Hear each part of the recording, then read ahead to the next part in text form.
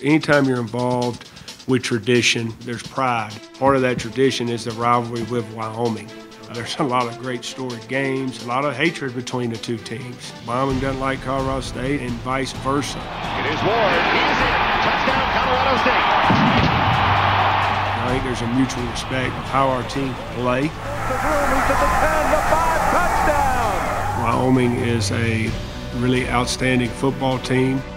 You get the feeling that this game's special. I expect it to be a physical football game. It's going to come down to taking care of the ball. Both teams take care of the ball. It's, who can make that, make those couple plays that are going to be the difference.